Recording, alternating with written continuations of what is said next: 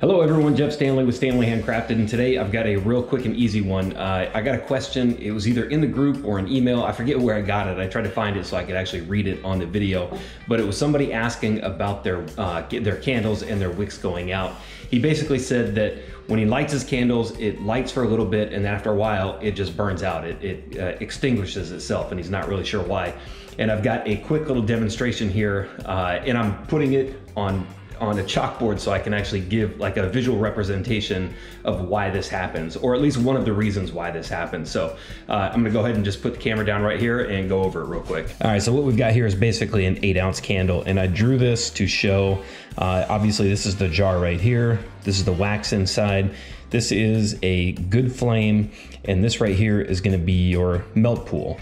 Now, when a candle is properly wicked with a perfect flame, the wick is cut to the right height, 1/4 of an inch, you're gonna have a melt pool that goes from edge to edge, and it's gonna be about 1/4 of an inch, maybe a little bit bigger, if you have everything set up properly. So what happens is, as this candle starts to go down, obviously the melt pool is gonna go down also, and then of course the flame is gonna come down. So that melt pool is gonna come further and further down the glass, burning edge to edge all the way down. Now this is where people get into trouble and why a candle will extinguish itself out. So say this wick, this is basically a representation of a wick that's too small in a jar. So what ends up happening is, as you start at the very top right here, and as it starts to burn down, you get leftover wax on the sides right here. And then once it gets down to a certain point, and you're usually gonna find it'll burn for, this is drawn a little deeper just to kind of show exactly what happens. This usually happens right at the top of the candle, but I'm exaggerating this a little bit just to show exactly why it happens. So basically what happens is, you've got your melt pool down here, the flame starts to go down, and as it gets further and further down into the glass, the wax that's built up on the sides finally starts to melt. And as this wax finally starts to melt, it goes down into the melt pool, and it gets bigger and bigger until the melt pool basically gets up to the top of the candle, and your flame is gonna get smaller and smaller until you've got a little flame like this, and your melt pool is basically gonna fill itself in and then eventually just extinguish that out. And then once that's done, you're basically stuck with a little bit of a nub right there.